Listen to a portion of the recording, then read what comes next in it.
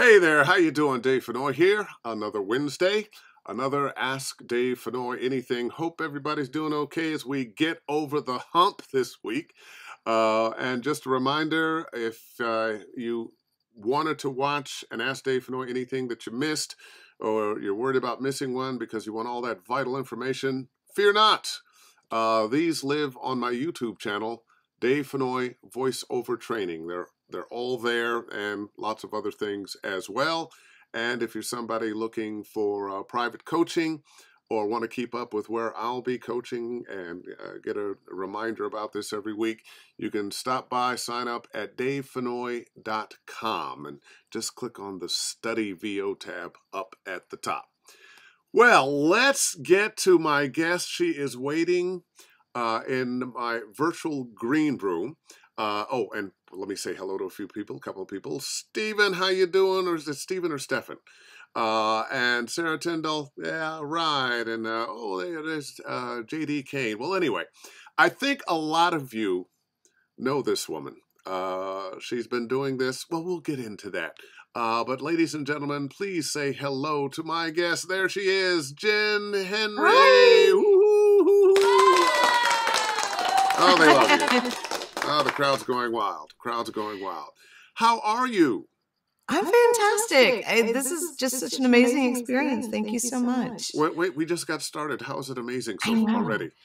I just... Dave!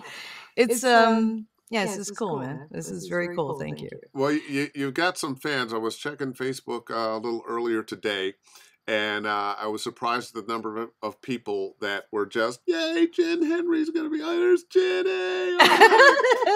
And all their checks are in the mail. You know, one of the things, it's interesting, when I ask people to come on and be a guest, I ask for a lot of different reasons. And I ask them I need a little bio and send me some pictures. And sometimes people only send one, or do I have to send pictures? And you sent pictures of you and everybody in this business. I mean, I could have probably used dozens more, but you sent a lot of pictures with you and lots of people in the voiceover community. And in your bio, you talked about that, the importance of being a part of the voiceover community and how wonderful it makes you feel. Tell me about that, not just your work here, but what is it about the voiceover community that you love so much? It's home. It was, I mean, forever I was that kid that was sat with the teachers when there was a field trip and didn't ever really seem to have a place at the table with, other people. And I felt like I just didn't belong and I just didn't fit in places. And that created definitely some awkwardness. And so when I found radio, that was lesser, and started to find my people, so to speak. But man, voiceover. When I found you guys, or you found me, I'm not sure how it works to this day, but everything just changed. I met people who were the same kind of weird as me, in all the best ways. In all the best ways. I mean, if you go to a conference, you hear so many obscure things that maybe people in other places wouldn't pick up on, whether it's video game lines or lines from different cartoon series or Star Trek or Star Wars or things being thrown around, and everything just melded together and fell together. And the love and support that I felt from this community is not like anything I've ever experienced before. And it's just absolutely tremendous. It's really elevating. What I've noticed in my interactions with you, when I've run into you at conventions, you're always wide open. Hello, how you doing? Full of love, full of questions. And just sharing and giving. You take on other people's problems and issues and want to be a problem solver. And I really think people like you are the best part of us in voiceover. But enough slapping you on the back and patting your back. Let's talk about how you got in this wacky business of voiceover. How'd you get into radio, and how did that lead to voiceover? Radio was a natural progression. That was radio, much like voiceover, especially the video game genre, definitely is a fool's passion. That when you have that, it's just innate. I mean, you just have to do it. There aren't options. So I did all kinds of weird stuff and bounced around for a while. I didn't actually start radio until I was 26, which is ancient in radio standards. And I got a part-time job at a radio station in Fort Myers, and I actually drove 3 hours one way to work a night shift on the weekend. Was that one of those minimum wage jobs? Man, I'm guessing. I'm sure it was hourly minimum wage, like radio minimum wage even. Yeah, so yeah. it was, I don't know, outside of major markets, radio typically doesn't pay very well, except for the No, morning no, guy, no, and it was- the salespeople, yeah. and maybe the afternoon drive guy or girl.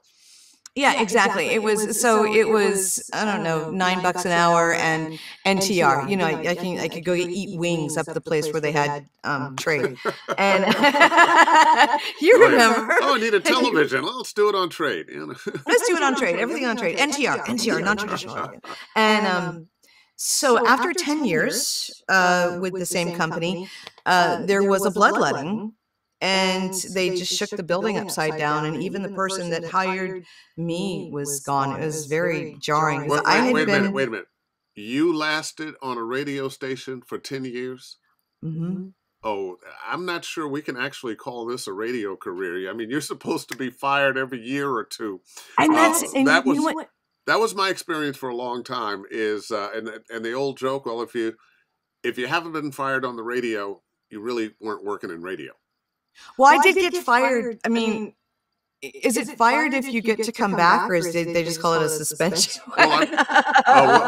Did you say something terrible on the air? Maybe a couple of times. Suffice to say, I was a rock jock at night, and sometimes that whole, safety harbor thing, just sort of escaped me. The program director couldn't possibly be listening now.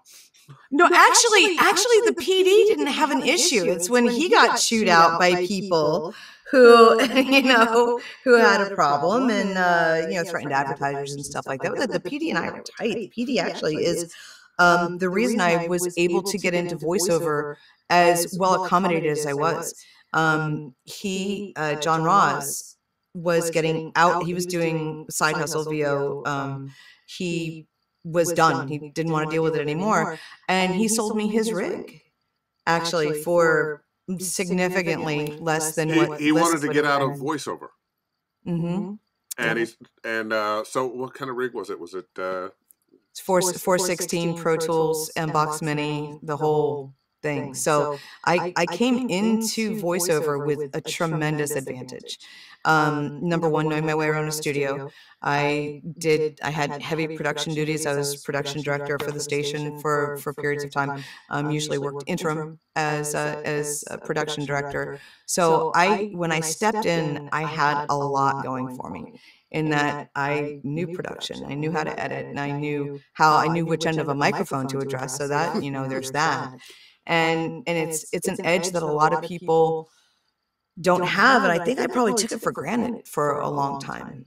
And well, having spent 10 years in a radio station and around microphones and mixing boards, and now, were you in radio when you actually had to splice tape?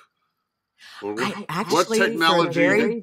For a very brief period of time, I have grease penned and razor blade did more than one spot. Yeah. So when I got in, we were spinning vinyl and cutting, tape and on that little block and whatnot, which people, a certain age have no. What are you talking about, man? Kids today, they have no idea what we had to do today. They just don't know, and they'll never know. I had to walk uphill 2 miles backward and forward to school. And then splice things when I got there. Damn it. Things. Hey, you're very popular, so let me let a few people say hello to you. Thank you guys for coming, by the way. I'm so stoked. This is kind of surreal and in very cool ways. Matt, Jen, you are an echo chamber. I think she understood that, Mac. Jim Bancole. Hello, Dave and Jim. And Jen. Linda Baker. Hi, Jen. Hi, Linda. Oh, I know one of your very good friends. What am I? That's my girl. Michelle and I, in the promo that Michelle. That's Michelle and I at the end of the beautiful promo that she cut in our. We were actually in New York. We were in New York when that picture was taken. So well, there you go, and her two boys. Hey, Mike Glover. Hey, Dave. Good to see you. I thought I was on a 2-week break, but lucky me, just booked something. Hi, Jen. Hey, congrats. He probably did the thing. I've seen a number of those. It used to happen to me all the time. You're going to go on vacation. That's how you do it. That's how you do it. That's I haven't booked anything in a while. I'll go on vacation. Yeah. Let's see. Maurice Scott, how you doing? Hey, gorgeous. Look at you. And Matt, again, you belong anyway, lady face. But Matt, why are you shouting? He has one volume. He has one volume. Janet Peters. Janet. She is amazing. She's amazing in all ways. Just wonderful, smoky voice. And Justin Brown saying hello. And Theo Mezzacapo saying hello. Jared Brescher saying hello. Oh, let's see. Jessica Fife.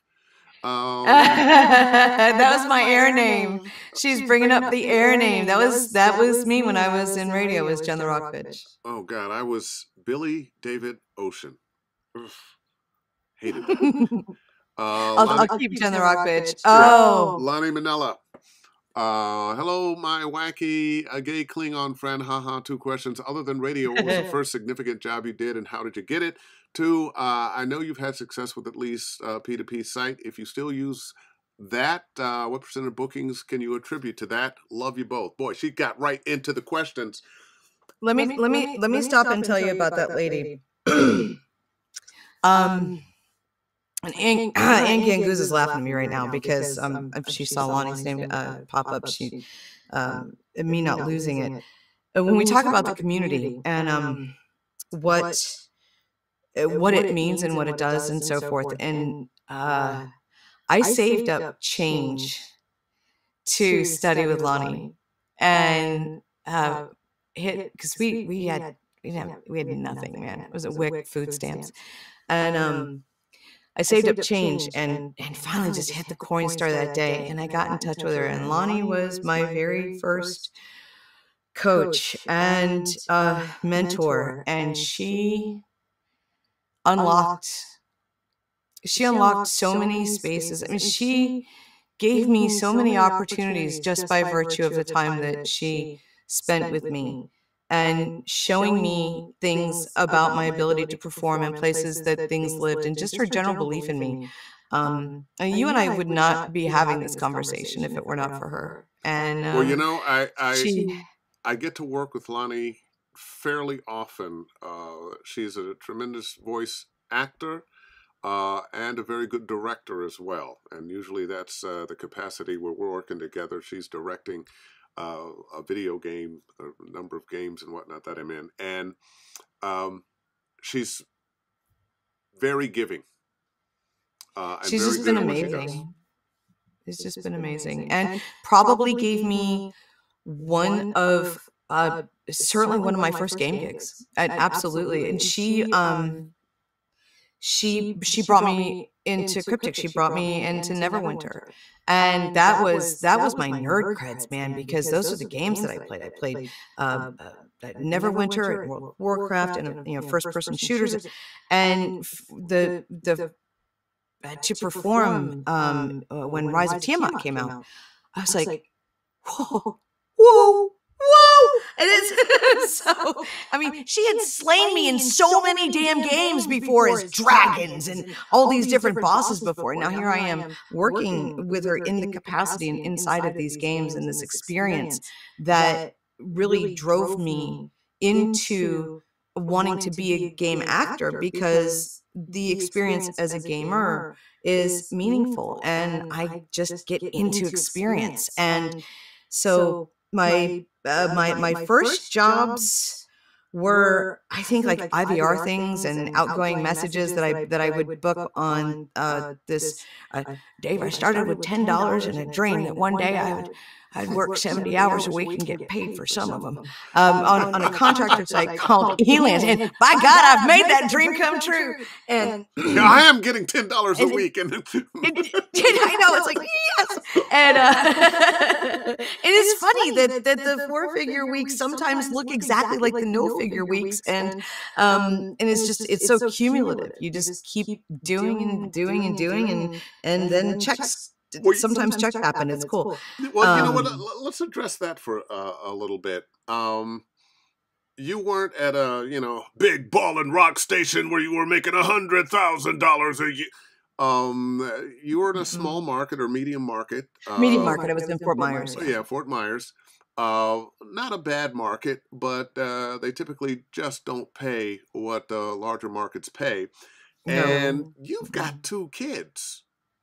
I didn't at the time. I didn't at the time. I did not at the time. The kids came after my departure from radio. And as a matter of fact, the birth of Thing 1 really galvanized. That was the universe made it clear in no uncertain terms that my radio career, that radio was not a career for me ever again. So I really, we were joking about the turnover in radio, and you haven't worked in radio if you haven't had that transient existence. You haven't been fired.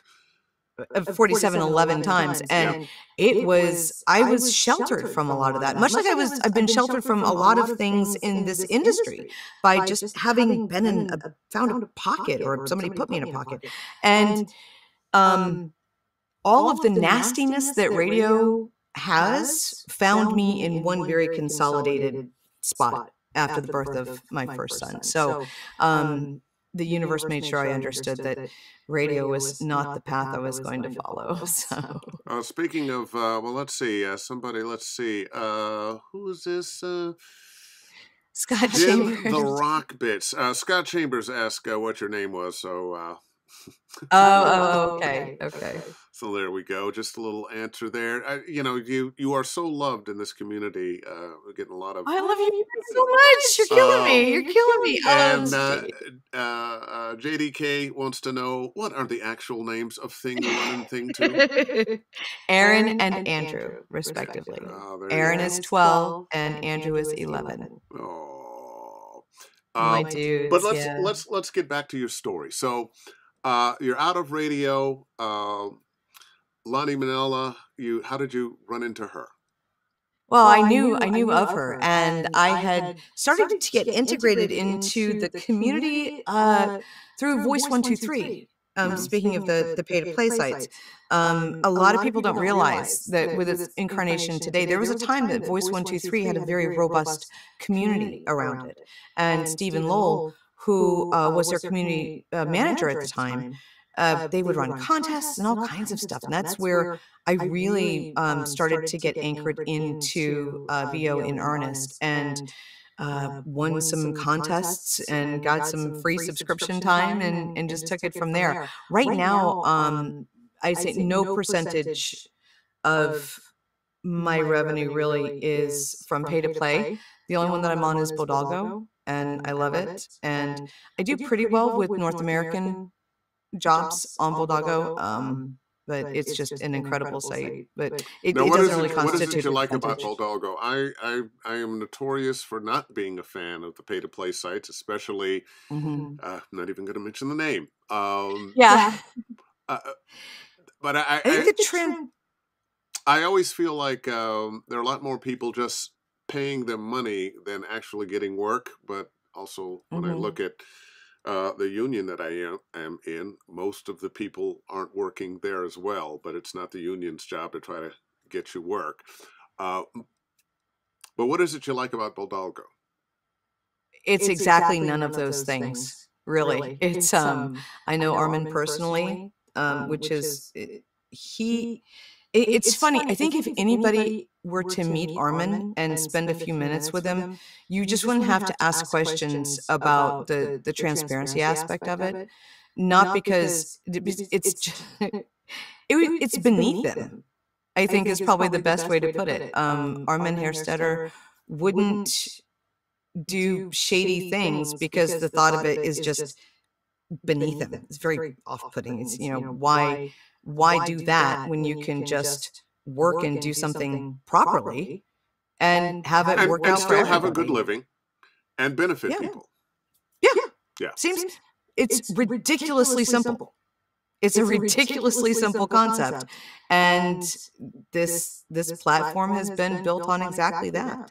And so the jobs are there. There's no skimming. There's no escrow BS. There's no percentage of this. What the buyer posts is what the buyer posts, and that is what you make. And it's an introduction site. So you whether you stay communicating through the site or you never communicate through the site's interface again, that's fine too.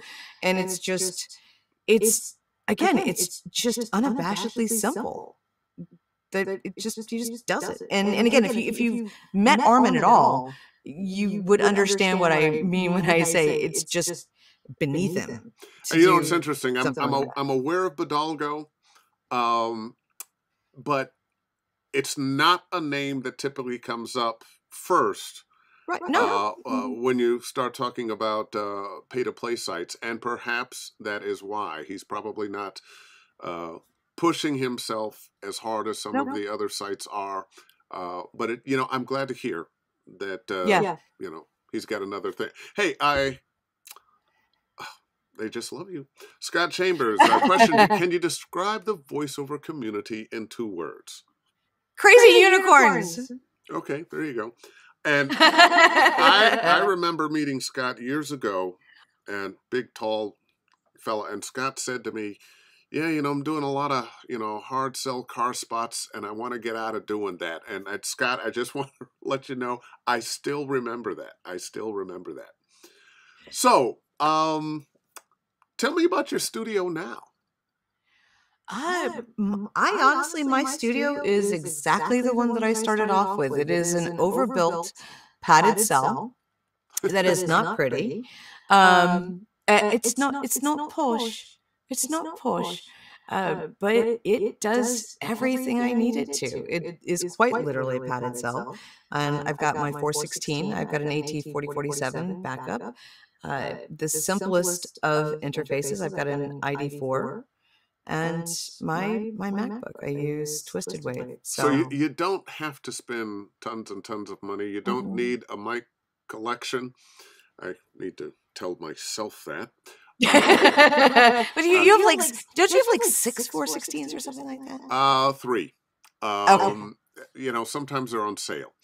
That's true. And I have a bunch of other mics. And what I discover, and I have, you have the conversation with the 2 little creatures on your shoulders, your devil and your angel. And my devil's, yeah, get another mic, man. Oh, you got to try that mic. That mic's great. And my angel says, oh, you don't need another mic. You're just going to use that 416 or the 103. But I always buy the mic anyway. So I think I just accidentally gave you a mom face. I'm sorry. You did? Yes. Oh, the mom yes, you face. will. You'll do that. You'll buy the mic anyway. So you are, I hear a lot of women say they don't like the 416. What do you like about it? It's mine. It's my workhorse. I don't have a tremendous amount of mic. I haven't worked with a lot of different microphones before. This is the mic I started with, honor who brought you to the party, so to speak. I've never had a problem with it. Yeah. I have the 4047 is fantastic. It has the sound is a little bit warmer. It doesn't have the brightness and the crispness of the 416. But also I have a deep and resonant voice, and I have a very chesty voice. So some of my vocal attributes are rather characteristically male. So maybe just because of my timbre or where my natural voice lives, I've never really had an issue with the 416. So yeah. I always love the mic because I know what it was designed for exactly. It was designed for the human voice, and it is so versatile. You can work it close, you can work it medium, you can work it far away, and it doesn't really color anything. No, it just does what I need it to do. And that is, I'm not a gear person and I'm not a tech person. And I can make things function. And beyond that, that's all I want them to do. I just want them to do what I need them to do without me having to. Yeah. Got a question. Yeah, I'm like, wait, no, we don't want to use the word. I don't want to mess around with it any more than I have to. Yeah. So, and you know what? I've had discussions sometimes with students who, I can't have my studio set up. I have to put it up and take it down, put it up and take it down. I'm like, oh man, it's terrible. Or make it easy on yourself. right. Get your studio set up, however it is, however cheap or expensive it is, set up so that you walk in and everything's there and ready. Yeah. I can't imagine having to assemble everything. I mean, I guess you do what you need to and you become accustomed to certain things, but yeah. just Question here, Linda Baker. How do you spell the name of the site you were discussing, Bodalgo? BODALGO. There you go. And JDK has another. Write it down. Yeah, it's like, is it there? Is it THIE or EI? It just. What was your first Hooked video? on Phonics didn't work for everyone. Yeah. Well, what was your first video game, Jenn? And how did you book it? I think my very first one was, my very first one was called Office Rumble. And that was a baptism by fire. And I booked it on Voice 123, actually. Oh, okay. So, yeah, it was crazy. It was like 30 characters in a phone game. And I actually went on to do 2 or 3 more games with the same group. So excellent. By the way, somebody did the spelling for us. Thank you, Jessica. If I had just scrolled down a little, I would have seen that. Okay. Matt, your studio is a padded cell for a good reason, love. That's true. That's true. So now, what are the pads in your padded cell? They range from egg crate, like it's all either a mattress material or I have 2 walls that and actually it started off, it's a shed. It's of all things, it's a metal shed from I'm going out to the shed from Home Depot. It's an old metal shed from the Home Depot, and I took it, and because it's metal, which is reflective, I just went crazy and just everything. It's mostly mattress toppers. There's no Arlux in here. You know what? They were cheap. They did the thing, and they did the thing. Yeah. I mean, to this day, this is all the same stuff. And to this day, I cut national radio, national television commercials. I'm the brand voice for Innovate. All of that's done in here. Video games. It just works. It just works. And I'm looking at this catty ass. Nobody really has an excuse. Nobody really has an excuse. There's a way to skin that cat. There really is. There really is. Again, because started with nothing, and these are not even like really good mattress toppers that line my shed here. So the the bitch box is alive and well with handy dandy stuff. Getting back to your career, you do a wide variety of things. You do video games, you do commercials, you do e-learning, you do explainer videos. I find with a lot of my students that if they've been doing the narration in commercials, they have a hard time doing the character work and vice versa. Um, what did you have to overcome, or did you have to overcome anything, or did it just come natural? Oh yeah, this genre do this genre do that. I don't think I really had a terrible time switching back and forth. Commercial work was a hard nut to crack, and I really kind of finally resigned myself to the notion that I'm just not a commercial VO, and okay, that's fine. Because I was doing other stuff. And once I just sort of got to the bottom of connecting with commercial copy in understanding that every single thing is acting, then my commercial work really probably things started to sort of change trajectory big time about 3 or 4 years ago. And then in the last 2 years, things have just gotten a little nuts. I mean, I want you to repeat that again. It's all acting. It's all acting. It is every single bit of it is acting. Because, and I tell people, even e-learning and the non-broadcast genres, because unless you are Helen in HR and you are really concerned about the fact that Larry has porn on his computer at work and it's out of compliance, unless you are that person, you have to find a way to connect to being that person, to make what you're doing engaging. Otherwise, Larry's not going to get it, and it's going to fall on the head of the actual Helen in HR someplace.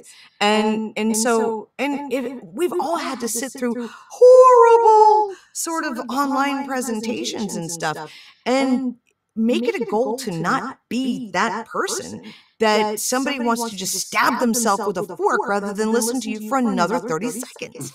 And all of that lives in acting and being engaging and connecting with the person you're talking to. So you have to know who you're talking to, but more importantly, I think, is who you are and your relationship with that person. Why do they care what you have to say? So, in that and creating that connection and finding a space where that relationship lives makes all the difference in the world. And a lot of that has to do with not just bringing you to the mic and being authentic, but coming to a place in your world and yourself that you know who you actually are. So you can access what you need to. And I think that lends to a lot of versatility. It's a road, it's a journey. And it takes time and effort. It never actually really ends. No, it does not. You can make all of that. Question. So when you stepped out of radio or were pushed out, and you started knocking on the voiceover doors, when commercial copy was given to you, did you think, oh, I've got this because I've done hundreds of commercials on radio? Oh, absolutely, because I was a relatable DJ, man. I was a rock jock. I was edgy. I was cool. I could talk to people. I'm just gonna knock the bottom out of the commercial VO. No, I was an idiot. That was wrong. That was so wrong. Now, what did you do to learn to do something else? And I specifically put it that way because I tell students of mine who may have come from radio, or maybe they had a voiceover career, but it was all hard sell, that look, I don't want to have you not be able to do that. I just want you to be able to do something else. How did you learn to do something else? Probably just learning over time and in the process of learning not just the technical aspects of it, but realizing that it's actual people that you're hearing on the television. It's actual people that you're hearing on national radio commercials. It's a jock making chicken wings and, you know, $30,000 a year, $25,000 a year that you're hearing on local radio stations who wants to get out because they've got prod out the wazoo so they can get on with their life. And understanding the difference between those people and either what motivates or compels them in addition to cash, and coming to the realization that getting out of your own way is a really big deal. So that's how I learned to do things differently, is getting out of my own way. And a lot of it was... What did you have to do to get out of your own way? And when you say that, are you talking about you as a hard rocking disc jockey? I know how to say these words. I can make everything very special. Was it that thing that was in your way? Was it that mindset? That was part of it. That was part of it without realizing it, but also getting over a lot of the preconceived notions that I had. I had so many expectations of myself. I believed that, you know, I was under the impression that I was supposed to know everything about voiceover coming into voiceover because I was coming from radio, and well, it's the same thing, right? Oh, believe me. People coming from radio always believe that. I've done thousands of commercials. No, and none of those commercials helped me worth a damn that I ever did in that arena. What I took from radio that helped me was the production and knowing my way around the studio. Other than that, it was not helpful. And the people I brought with me from radio. But getting over those preconceptions and understanding they are two entirely, and much to my relief, ultimately. But it was pretty shocking.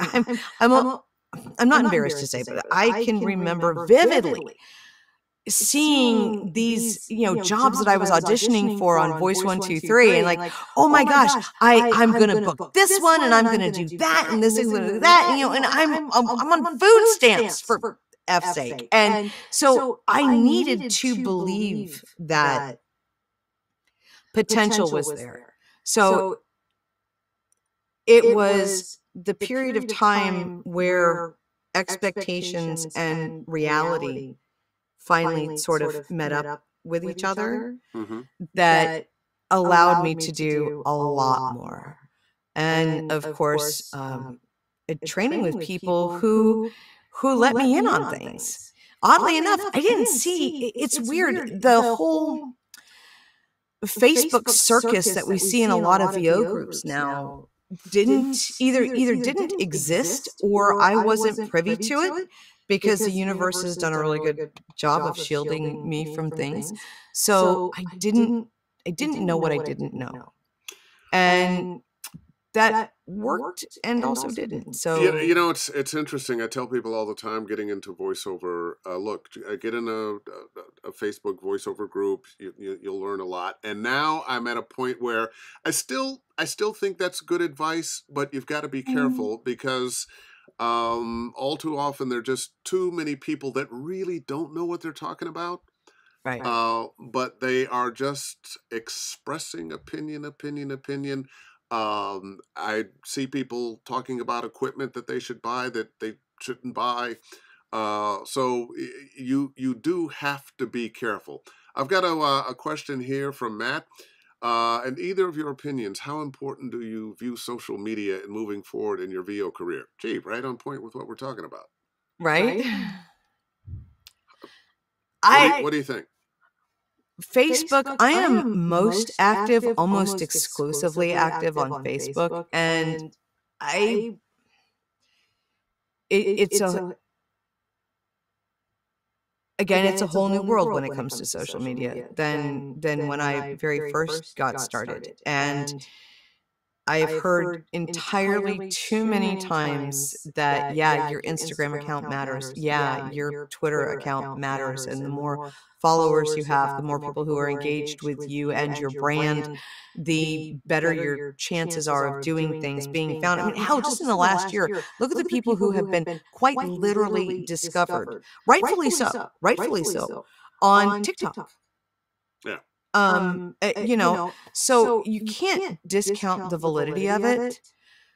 I have not been able to take the right steps to curate it the way Yeah, I should. Because I'm old school and I started doing this long before the internet and social media, it doesn't come to me naturally. Right. But one of the things I did notice was a lot of those people who became TikTok stars when, hey, can you do these 5 commercials in this 60 seconds or 30 seconds or whatever the hell it was? I have heard from agents, one, that they were annoyed that people started sending them TikToks of themselves doing That's that. a horrible idea. That's a horrible idea. And two, that there were a lot of people who, not all of them, of course, but a lot of people who had the same kind of idea that you and I had coming out of radio, that, hey, if I'm this guy and I can do this thing and I can make that voice go like that, and I understand how important every word, that somehow that was going to be the thing that worked for you. I don't think there is a shortcut to this. I don't think so. No. You know, No. and you got to be an actor. You have to be. You have to be. No matter what genre you want to do, everything is acting. Every single bit of it, from a 10-second billboard to long-form narration and everything in between. It's not just differently labeled characters as character work goes. And it might be different ideals or methodologies of acting that you apply from one genre to another. At the end of the day, it has to be acting. It has to be acting, because Dave, I love you, man. I do not care what kind of butter you buy. I don't. I like to think of myself as a good person, but in order for me to have you believe that your butter selection is important to me, then I have to believe myself. And if you're not believable, then nobody's going to book you. So yeah, true that. I often tell people, you got to have that conversation with yourself.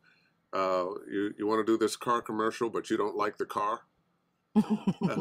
You may not realize that you're doing it, but you'll be projecting some negativity about that.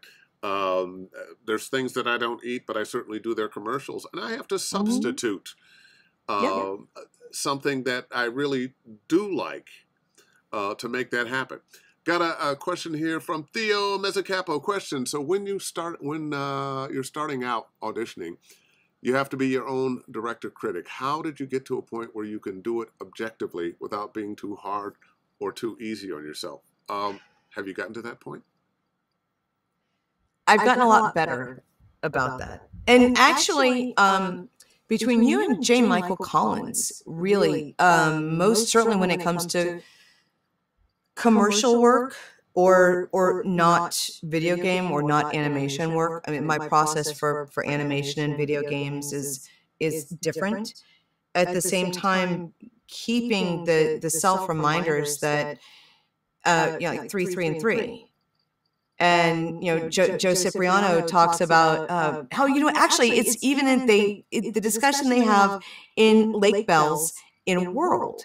They talk about in the movie, Joe, I think Fred Melamed and Mark Grau are having the conversation about well, I was can you have a little more energy, Joe? I was like, well, you know what? This is 37 takes into it. Why don't you go back and listen to take 2? Where I had all of the energy there, and just the understanding that grinding never ever works. If you've got, if you do 20 takes of a commercial read, you lose it. sometimes I go back and forth. Sometimes I'm feeling really good about myself and my read, and sometimes what's wrong with me?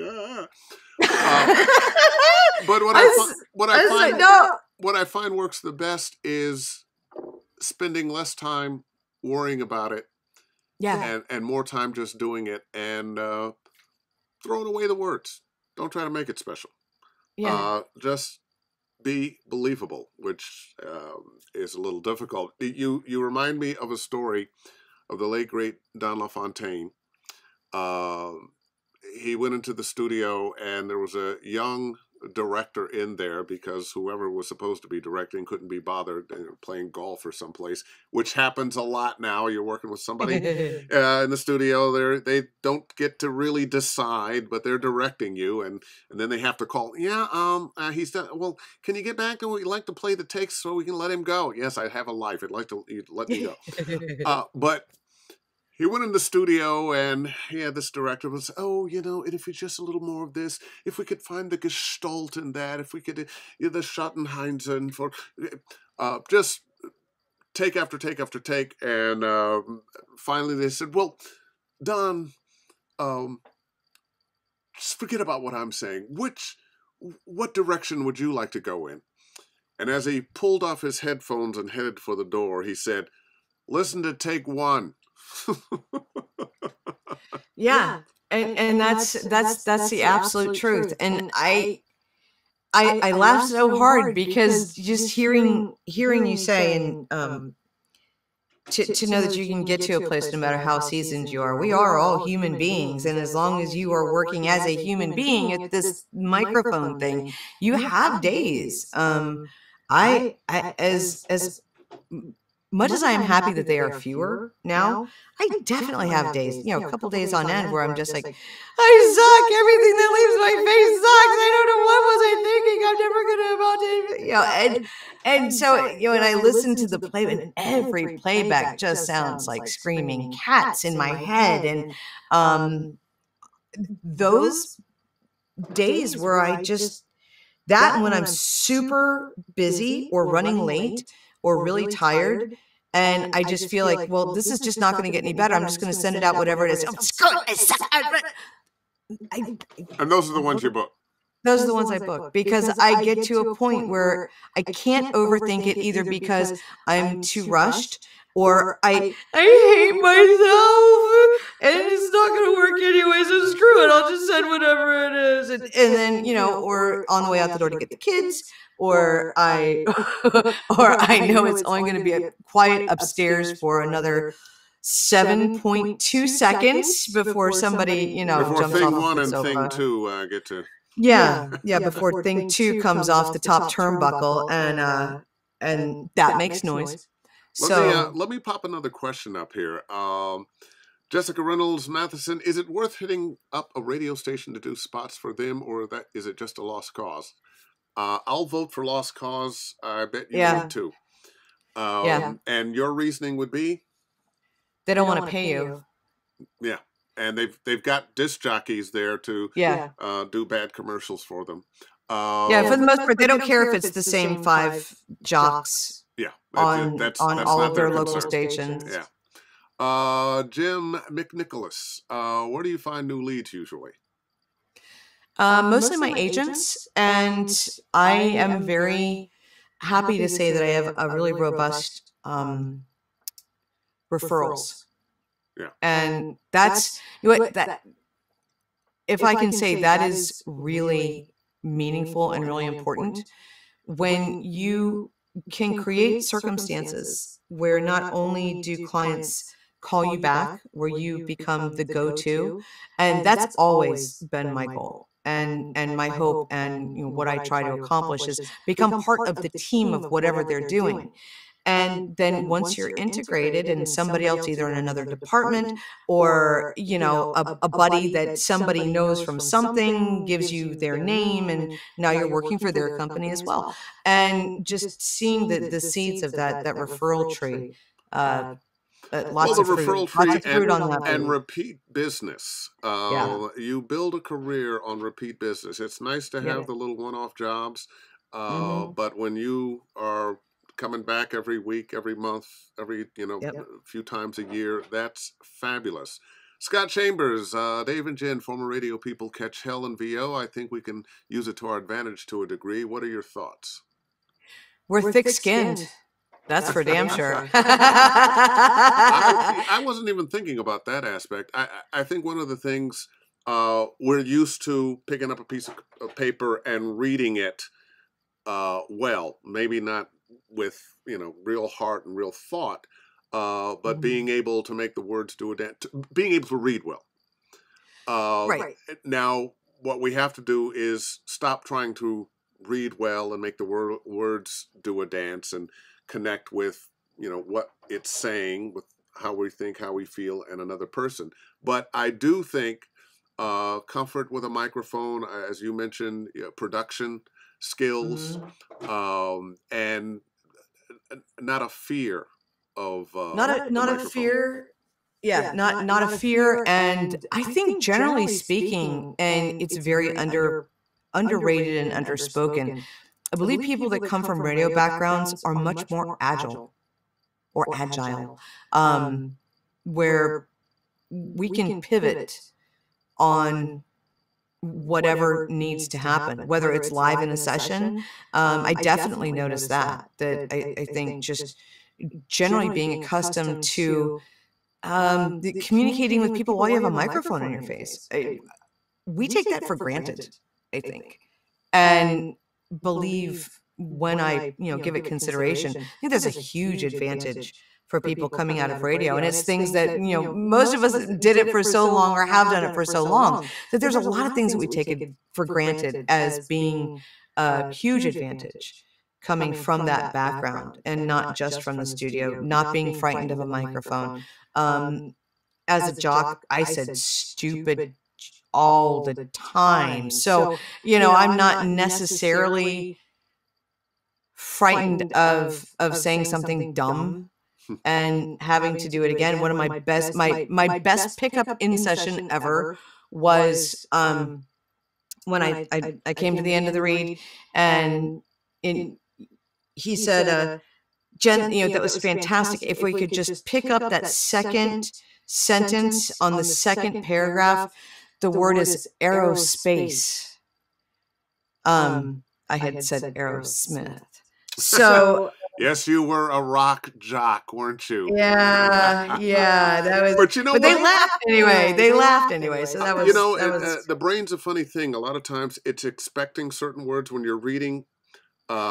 Your brain expects certain words to follow other words, and I think it makes perfect sense that your brain said, "Oh, aerospace," because you probably, and here's one from aerospace. Well, I probably said aerospace on air more than once too. So naturally, swap it up for Aerosmith and copy for Lockheed Martin. Matt has another comment, if I may. How have either of you worked through your own self-doubt when you trip over your feet and bust ass down the stairs about auditions?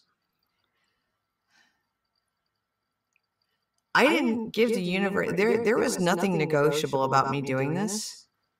So while I certainly had more than one opportunity where I stomp my feet and I'm not doing this anymore. I'm going to sell all my equipment. I'm just not going to do it anymore. And I'm going to kick dirt and eat worms. And I'm done. I'm going to go to work in a medical records office, And but at the end of the day, I did not I didn't allow for a plan B. Yeah. So, plenty of times I fall down, bust my ass, so to speak, and got back up because I had things to do, and let me ask you this. How do you, you're having a bad day or you're in that session and you've hit that one sentence, that one word that just won't come out of your mouth. How do you get out of your head? Just a switch. I switch into somebody else's head. Yeah. Actually, as crazy as that sounds, if some channel isn't serving me, then you just change. I just change the track because I've been in too many situations like that because you can't choke. So there's a coping mechanism that just kicked in at some point in time where and I'm going to say for other people listening that you are going to make mistakes. Oh yeah. You are going to have that word, that sentence, that phrase that is just messing with you, probably once on every gig. And you just have to, for me, it's a quick cuss myself out and then I'm back. Comment here, Michael Glover, lying. Everything that leaves my face sucks. That's not true. And another comment from Michael, do your agents get a contract for all the jobs you work? Oh, I don't know. I assume so. Yeah, of course they do. I mean, that's why I have agents, because there are things that I'm really good at. There are things that I just suck at. And so if I am more than happy to pay my agent commission to just do what I do. And that's it. Curate the auditions that are coming to me, handle the booking, negotiate price, and make sure I get paid. Yeah. That works. Michelle, again, to both of you, what is something you do outside of VO, whether it be a hobby or getting out there in nature, etc., that makes you even better in the booth because you've taken you time?